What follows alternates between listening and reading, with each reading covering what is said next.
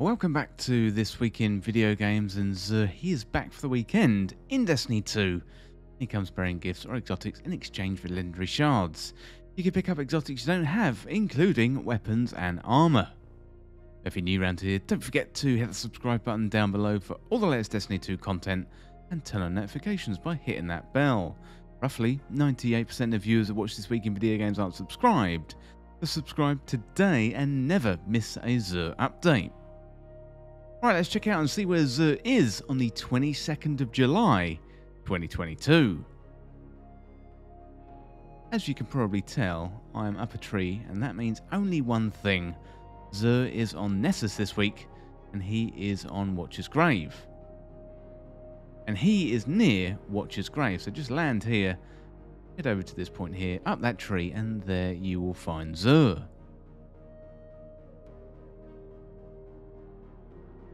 Check out and see what Xur's got for us this week.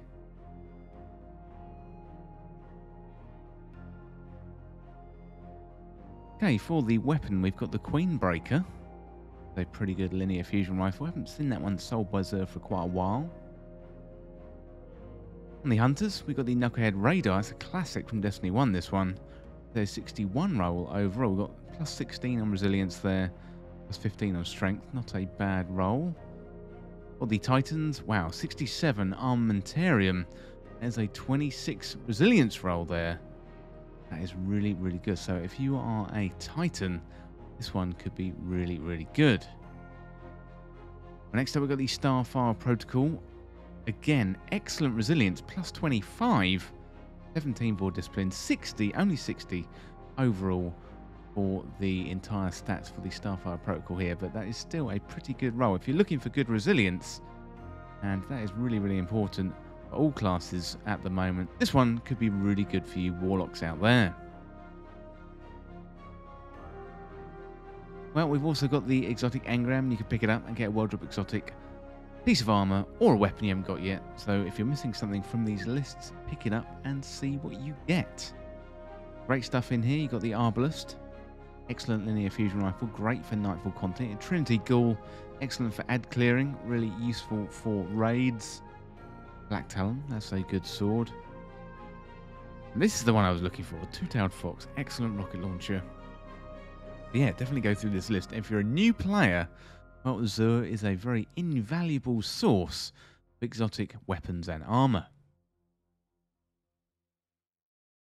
Well, back to what Xur is selling for the week. Let's check out in a little bit more detail. So we've got the Queen Breaker. This one comes with the intrinsic trait Wire Rifle, so fires a long-range precision arc bolt that blinds enemies. Hit. We've got the Knucklehead Radar for the Hunters.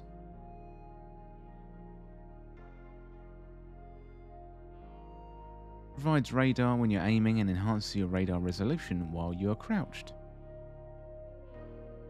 That was a 61 roll overall, so 67 roll for the Titans. Armamentarium. This one comes with and another thing, so gain an additional grenade charge. Very useful for builds, that one, especially grenade builds, obviously. Then with the Starfire Protocol, one of the most important pieces of exotic armor for the season. This one comes with Fusion Harness, so fusion grenades have additional charge and recharge from empowered weapon damage. Fusion grenade kills Grant Rift energy, so really, really good, that one.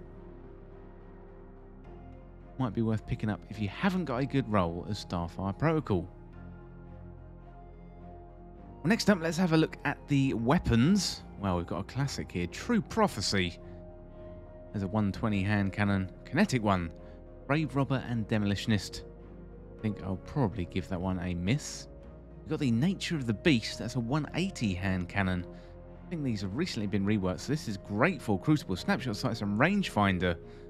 It's probably the best roll you could get on this hand cannon. We've got one hand cannon, two hand cannon, three hand cannon, the Volpecula. This one comes with Tunnel Vision and Opening Shot. This one is a Stasis hand cannon. Another 180. I think they have just been buffed. That could be quite good indeed. We've got the Far Future, the 90 RPM solar sniper rifle, auto-loading holster, demolition, not too bad for PvE. I think I'll give that one a miss. We've got the Sojourner's Tail, rapid hit and surrounded, Might be quite good for PvE content, that one. Got the Falling Guillotine, Burst Guard, Tireless Blade, and Surrounded. Finally, Swarm of the Raven, Auto-Learning Holster, Nesis. I think out of all of them this week, Nature of the Beast is probably the best. This one might be quite a good sniper for PvE content. Other than that, I think is fairly slim pickings. Well, let's have a look at the armour. So we've got the Wild Hunt armour. This is from Season of the Hunt, the seasons ago. Let's look at the Wild Hunt hood. So looking at the stats, I'm on my Warlock here. 61 roll for the gloves, 60 roll for the chest piece, 62 for the helmet, and 64 for the boots.